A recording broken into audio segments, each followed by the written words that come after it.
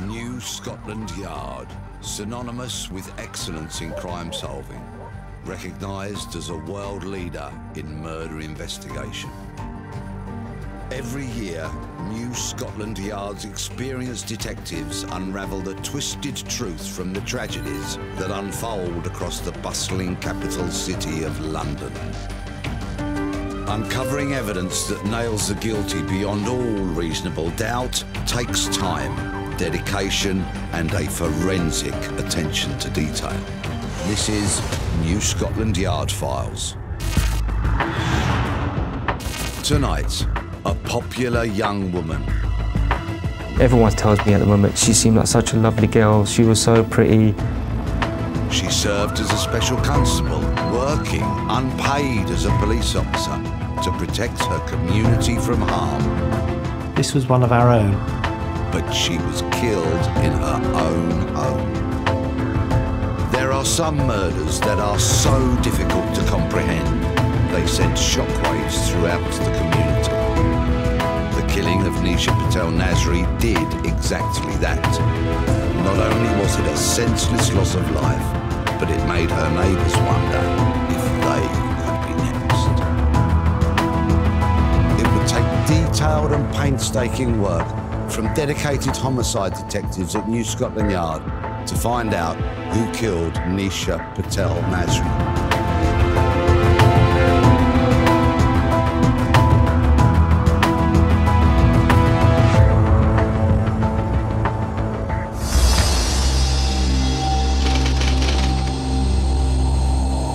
May the 11th, 2006.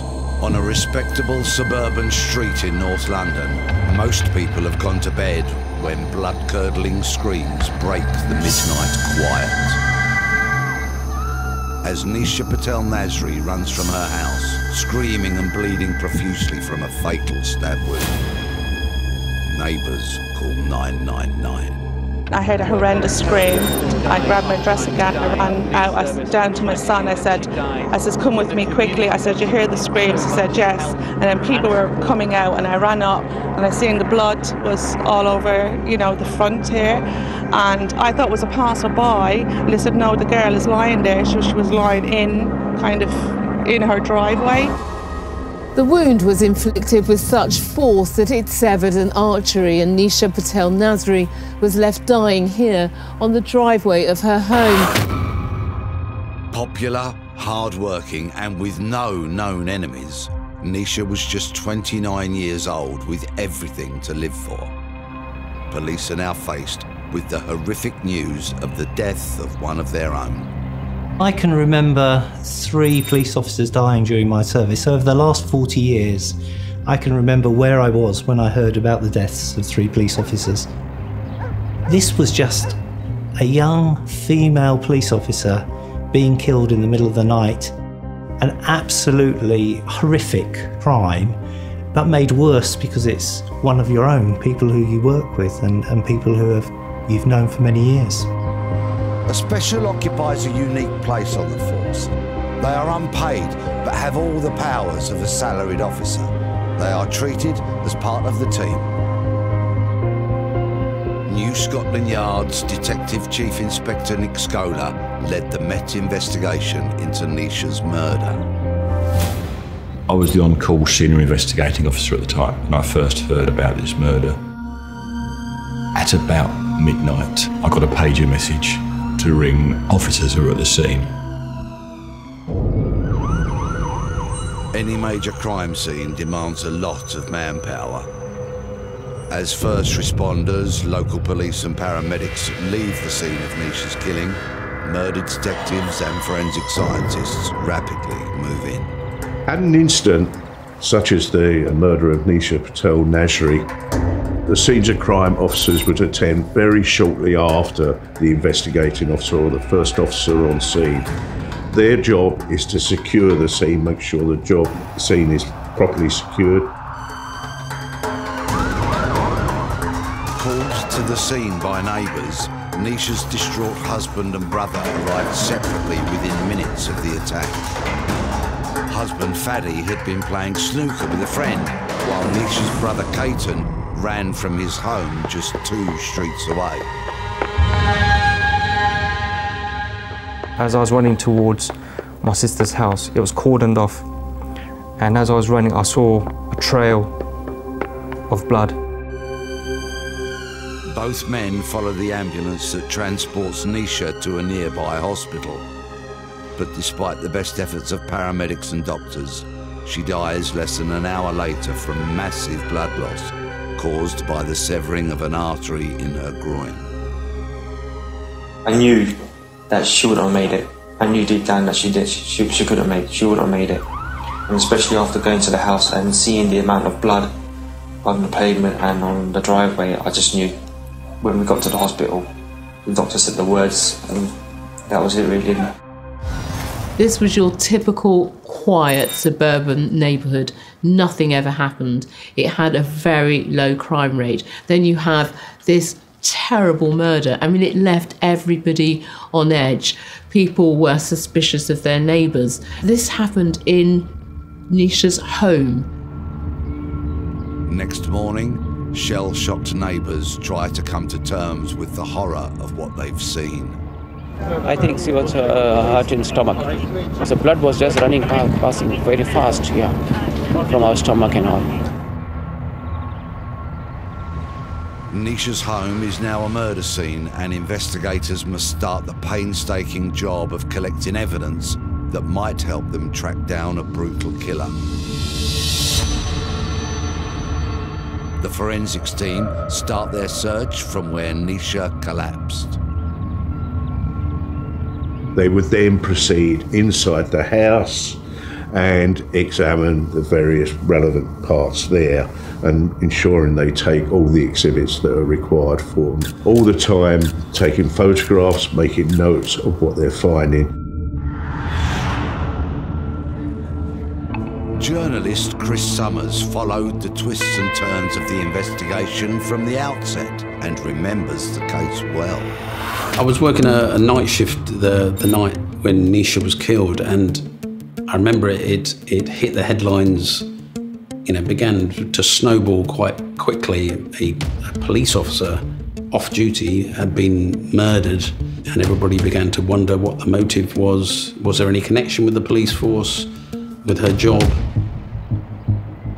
Clearly, when we start to investigate a murder, the background of the victim is a significant line of inquiry, especially where the motive for a murder, as was the case with this one, isn't known. We have to look into that background to see if the motive exists in either her personal life or her professional life.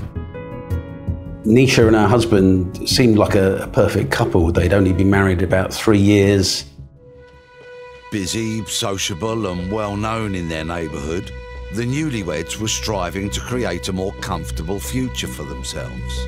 On top of being a special constable, she's also a hairdresser who operated her own business from her parents' home that had been left to her and her brother.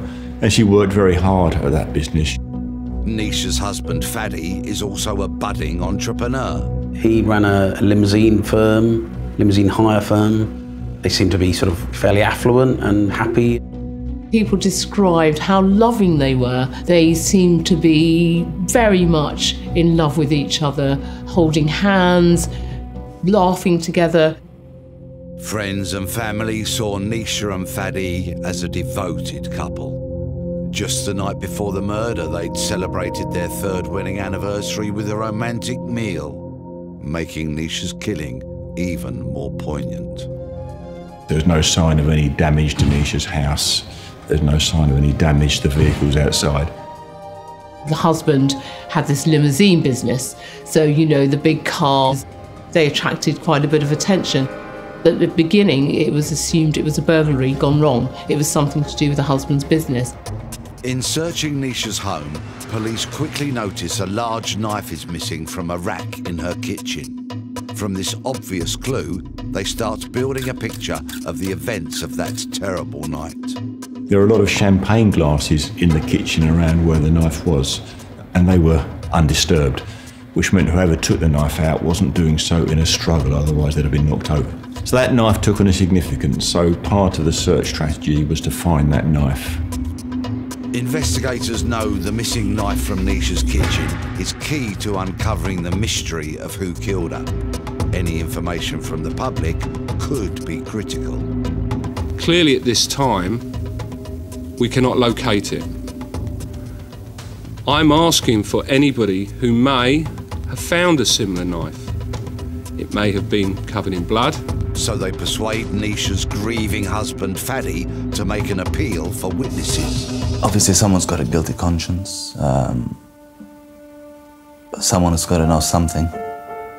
Who lives around them, a neighbour, or seen some blood, or someone acting suspiciously or nervous. Just might not be important, but just give us a call and let us know. This seemingly random murder of a young policewoman in a quiet suburban street was about to take a much darker turn.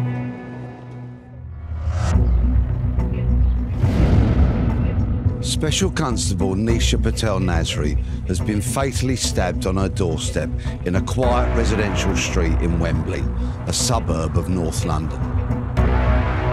Police soon established that at the time of her murder, she was a popular, hard-working young woman with no known enemies and is happily married to her husband, Faddy Nasri.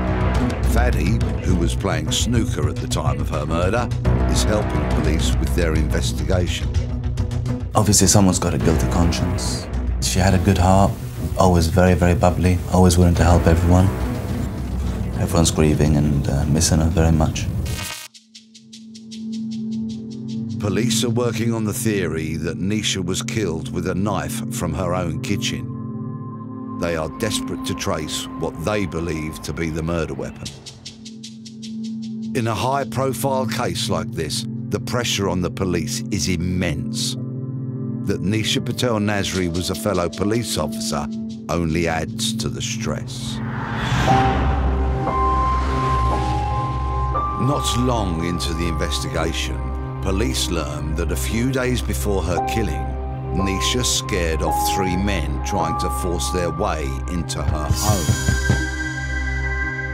Was this just a coincidence, or could this previous attack on Nisha's house be connected to her murder? There were 3 young black men came to the house. She challenged them at the front door, and they then made off.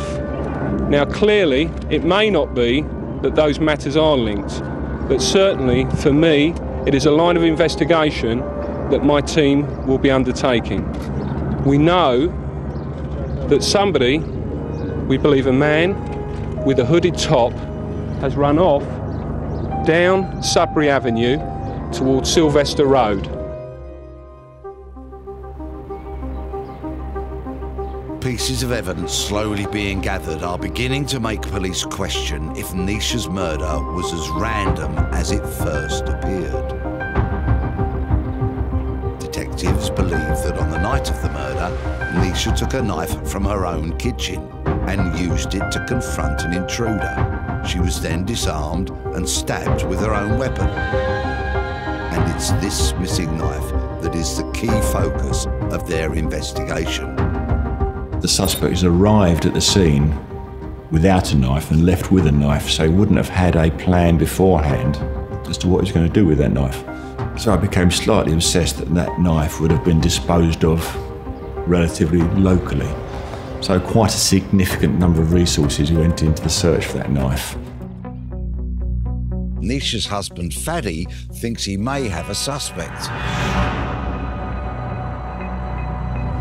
If you value your life and your wife's life and your health, you'll return my car now. The threats of violence against Faddy and Nisha are from the owner of another car hire company he's been doing business with.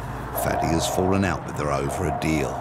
Early in the investigation, Nasri suggested that the crime may have been committed by people who lived in Scotland. He had sold one of his limousines to a minicab company in Scotland.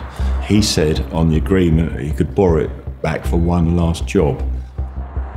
Unhappy with the condition of the car she's been sold by Faddy, the owner of the Scottish limo company refuses to lend him the car back as agreed. Faddy responds by using a false name to book the limo. He then travels to Scotland and steals back the vehicle he's just sold. The furious new owner of the car leaves the phone message that Faddy records and hands to the police. No, I'm telling you, and your legs are going to be broken, and this is no idle threat. There's money outside. It's my car, you stupid. Now I want my car back now, or you dead. By this time, Faddy has returned the stolen limo, but a team from the yard are promptly dispatched to Scotland to assess the seriousness of her threats. So we had to investigate the Scottish element of it. I wasn't entirely convinced that as she'd got her car back, she would be sending people to London to harm Nasri or his wife, but threats were made, so we did have to have a robust investigation in that side of it to either implicate or eliminate her from the investigation, and we eliminated her, so we were able to move on from that. Back at the scene of the crime, the homicide squad continue their hunt for the murder weapon.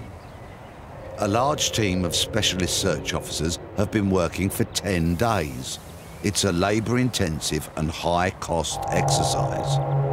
They've been using a concentric circle search technique, starting from the murder scene and moving outwards. Once you've got past the inner cordon, out of that you would go further and further out, searching things like waste bins, drains, and anywhere that a knife may be hidden.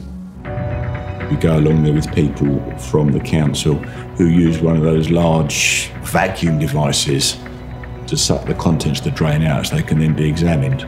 Just as they're about to call off the search, investigators spot something. Virtually at the very end of our search parameter, we wouldn't have searched very much further. They lifted a drain cover up, and importantly, there was the knife. The drain was fully silted up, and as you lift the drain cover up, you could see the knife pushed into the soil at the top of the drain. The handle sticking out, where it had sat for around about 10 days. Now, the trouble with a knife that's left for 10 days, it will be attacked by bacteria, and DNA is very susceptible to being attacked by bacteria. What happens is the DNA degrades, the bacteria chomps away at it and degrades. But they're in luck. The DNA on the knife hasn't degraded too much, and scientists at the lab are able to conduct a successful forensic analysis. We found there was some DNA on the blade of the knife relating to Nisha, so indicating that was her knife, and it was the knife that stabbed Nisha. Forensic scientists can say with 100% certainty that this is the weapon that killed Nisha. It's a stunning breakthrough for investigators. We suddenly told to go to a press conference. The police produced a gigantic silver, what looks like a butcher's knife. It's 13 inches long, it's sharp, it's heavy, and we're told this is the knife that killed Nisha Patel Nasri. As the investigation into Nisha's brutal death continues, her family, fellow police officers, and the community grieve her loss. I was at the funeral for Nisha, and I remember the lines of police officers who were really upset about what had happened. Nobody at that stage knowing the reason for the murder or what had happened on the night. So it was a really, really hard moment for us, and unlike most murder funerals, this was one of our own. Although police are still in mourning, the hunt to find Nisha's killer must continue. And though they didn't know it yet, the location of the murder weapon will provide an even more dramatic revelation in the hunt for Nisha's killer. The breakthrough for the detectives was the discovery of a piece of CCTV footage which may have looked quite innocent, but began to sort of tell a clue about what had happened. They found some footage from outside a shop nearby the crime scene of a car stopping just for 7 seconds and then driving off. Just a few streets from the scene of the crime, on CCTV footage, detectives can see the headlights of a car stop for just long enough and at the right time for a knife to have been dumped down a drain. But it's a darkened night.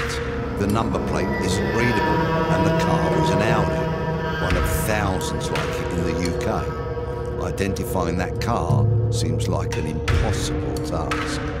Finding that Audi was a line of inquiry on its own, and some officers were dedicated just to doing that, whilst other investigations, forensic, witness, intelligence were still ongoing, and others was being collected and viewed. But police are given a sliver of hope. One of the number plate lights wasn't working, and it very much looked like there was an aerial in the centre of the roof.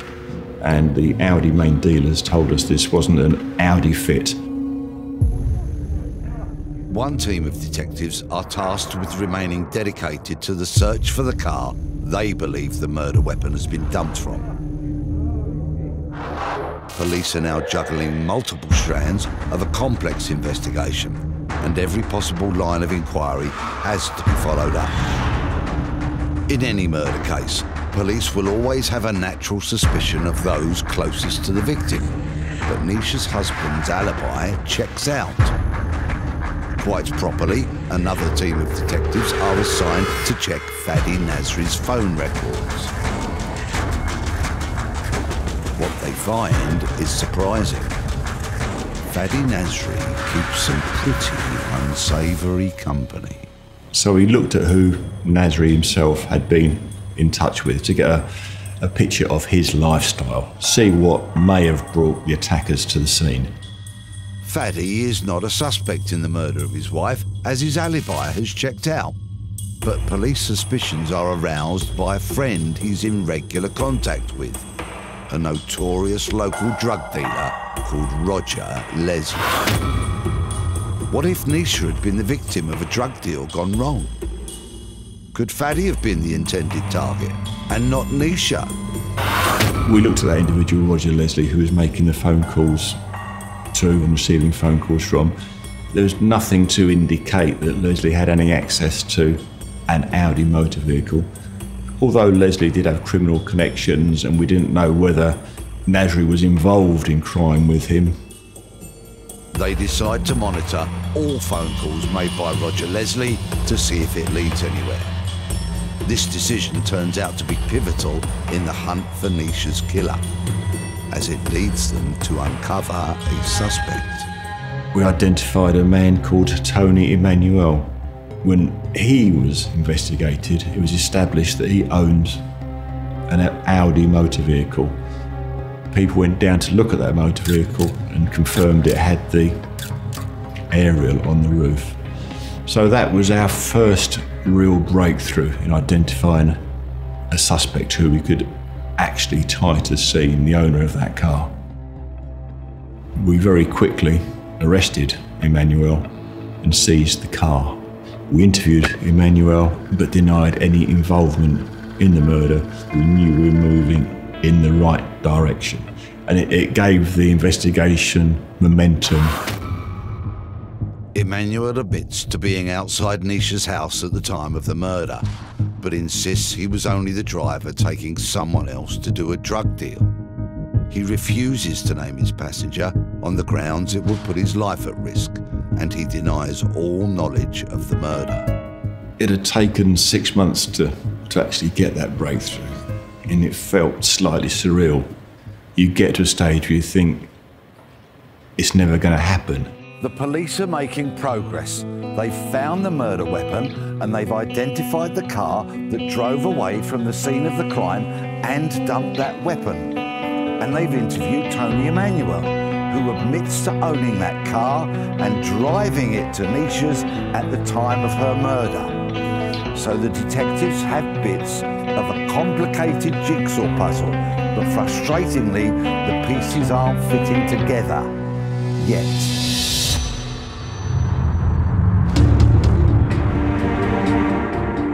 Detectives at New Scotland Yard no longer believe Nisha Patel Nasri's murder was a robbery gone wrong. They've discovered that her husband Faddy is friends with a North London drug kingpin called Roger Leslie. And they've also tracked down a man who admits to driving a car to a drug deal outside Nisha's house on the night of her murder. But 6 months have passed since Nisha's brutal murder, and they still don't have her killer. But police do have a lead. Detectives arrest and caution nightclub promoter Tony Emanuel, who admits he was driving the Audi from which the murder weapon was dumped. Under intense questioning from investigators, Emanuel gives up the name of his passenger on that fateful night, local nightclub bouncer Jason Jones. He said he was at the scene, but remained sitting in a car throughout that period, and that Jones suddenly came running back to the car and told him to drive away. And I remember the way it was presented was that Tony Emanuel admitted having been there, but it was not to commit any serious crime, and that he'd been pushed on it, but he was very scared to say anything. But it was also clear from the investigating team that with a bit of time and a bit of pressure, they thought he would actually turn round, which is what eventually happened. Clearly we didn't know whether to believe Emanuel or not. In all probability, if he had been involved in the murder, he wouldn't have told us straight away anyway. Investigators now have the circumstantial evidence to charge Tony Emanuel and Jason Jones, but a motive for the killing remains an enigma. It was a long, painstaking investigation for them.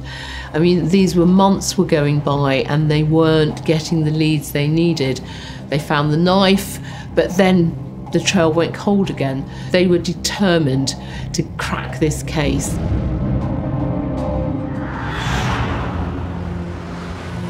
Questions about the exact sequence of events in the house that terrible night continue to play on Nick Scola's mind.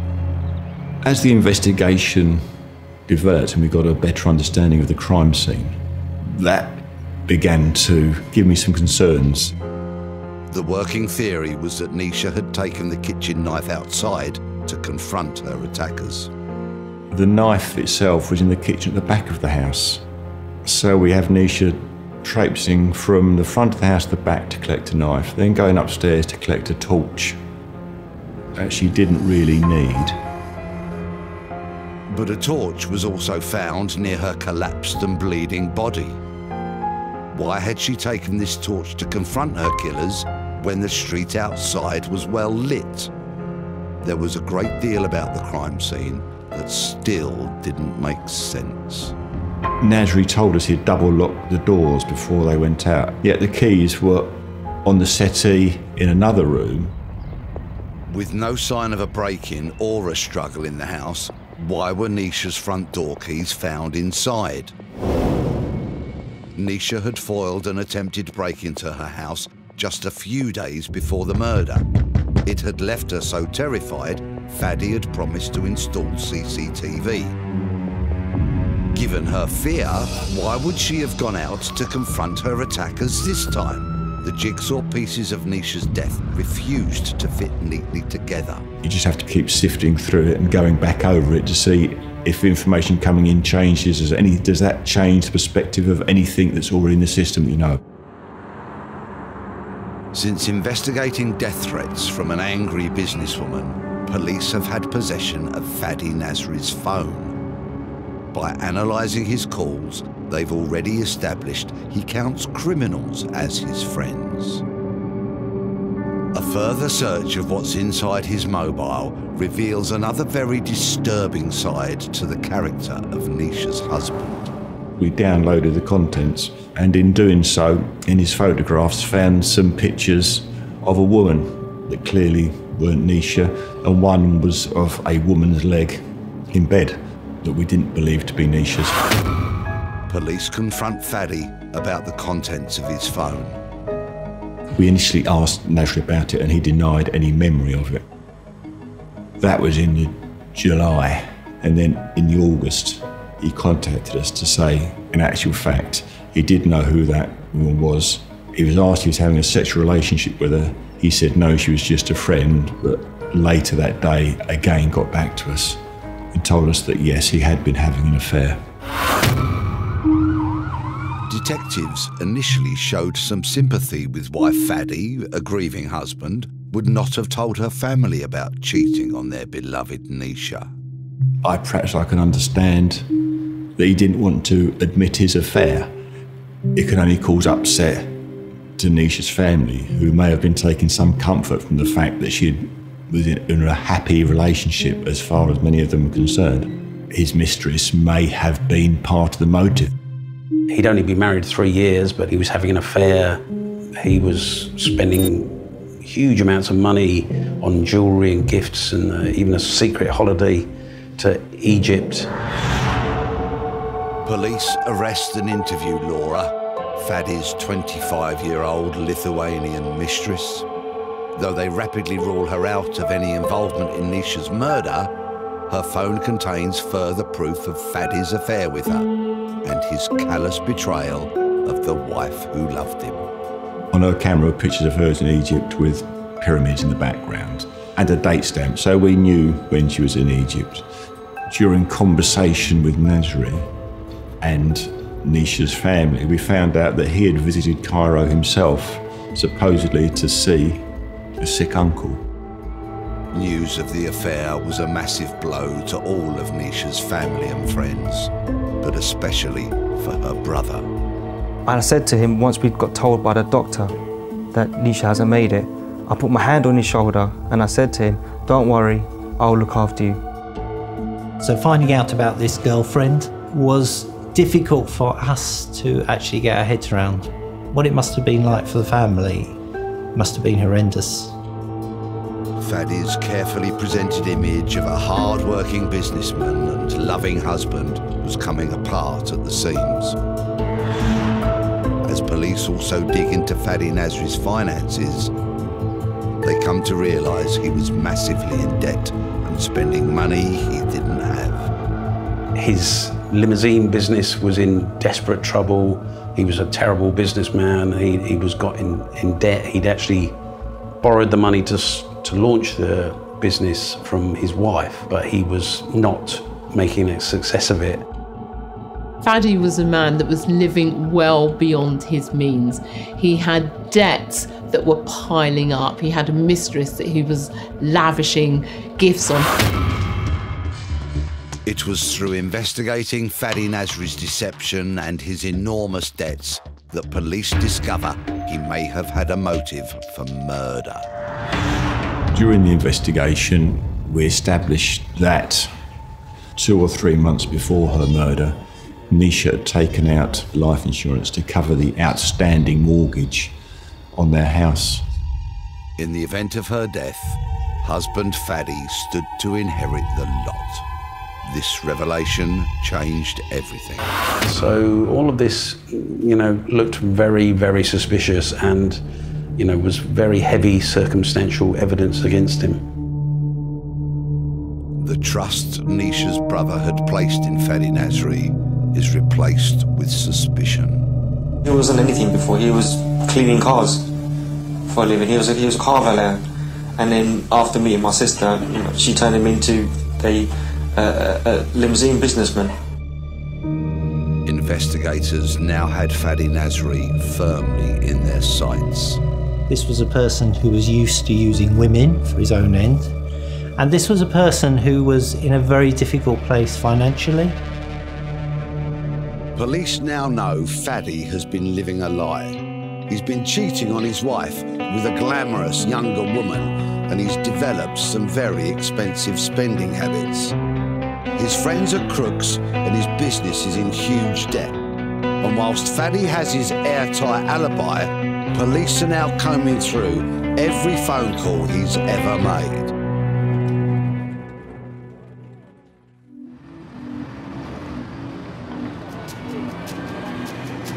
young woman has been viciously slaughtered on her own front doorstep. But 7 months after the crime, the perpetrators have still evaded justice. Following Nisha's murder, friends, family and police initially believed Faddy as the grieving widower. He came over as genuine. He was concerned, he was distraught. He said, I need help, I need to find my wife's killers. But in retrospect, you look back and there is no emotion. Faddy Nasri had seemed like a respectable, hard-working businessman. But Nick Scola's new Scotland Yard team have established that he appears to be friends with a notorious local criminal. Since realising that Faddy mixes with people on the wrong side of the law, police have been tracking all his calls and those of local drug dealer Roger Leslie. What you can build up through analysis is a network of phones that are talking to each other at certain times, and you put that together with other evidence, witness statements, CCTV, you can start to find who's talking to who using what phone. They've also been monitoring the phones of Jason Jones and Tony Emanuel, who they've already linked to the murder. Bit by bit, police analysts are building up a complex grid of phone information on and around the night of the murder. Who called who, when and why. The data is carefully mapped so detectives can draw information from the patterns of calls between the men under surveillance. That type of analysis is how we got to the point of some suspects. It was then the investigation, the interviewing that took us from there to actually getting the evidence about who's committed the crime. In the course of gathering this information, detectives noticed something highly suspicious about the timing of the calls. As we went through his phone calls, we began to notice a pattern of phone calls going backwards and forwards between him and one other person specifically. And those phone calls were happening right up until the time of the crime and shortly after the crime.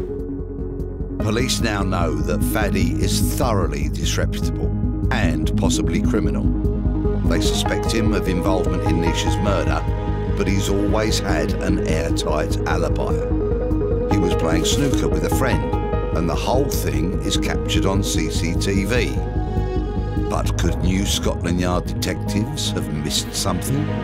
And in particular, we looked at his alibi witness again. We discovered something we didn't know before. Nasri had received a call from the scene from one of the neighbours had come out to see his wife had been stabbed. But he had received a call before that. When you check the phone records, the first telephone call after the stabbing that Nasri receives is from Roger Leslie, shortly after he has been phoned by Jones, who was at the scene. So the attack carries out, Jones phones Leslie, Leslie phones Nasri. The pieces are finally fitting together. You know, bingo, they found the phone calls on the night of the murder, before the murder, around that time, between him and Roger Leslie. Through middleman Roger Leslie, police can now make a direct link from Faddy Nasri to Jason Jones, the man that they believe fatally stabbed Faddy's wife. At last, they can put Nisha's seemingly innocent and loving husband in the frame for her murder. And that's when they had their sort of eureka moment and realised that he was at the heart of the whole thing.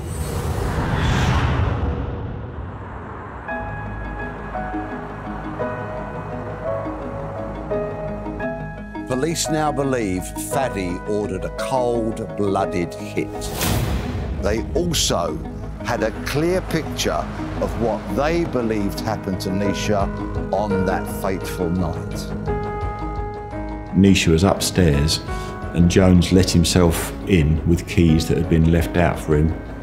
He may have had the knife with him already, but Nisha went downstairs to see what's happening and she most probably encountered Jones further into the house, now coming towards her. So leaving the property was her escape route, which is how she came to be outside and moving away from her house with Jones in pursuit. We think that's how it unfolded. When they meet Nasri and confront him, his response is totally unexpected. He burst into tears, sobbed incessantly, almost as if it was a way of not having to talk to us. Would absent himself from the room to go to the toilet to compose himself, come back in, and then burst into tears again, to the point where he answered no questions. Police believe they have enough evidence to convict Fadi Nasri.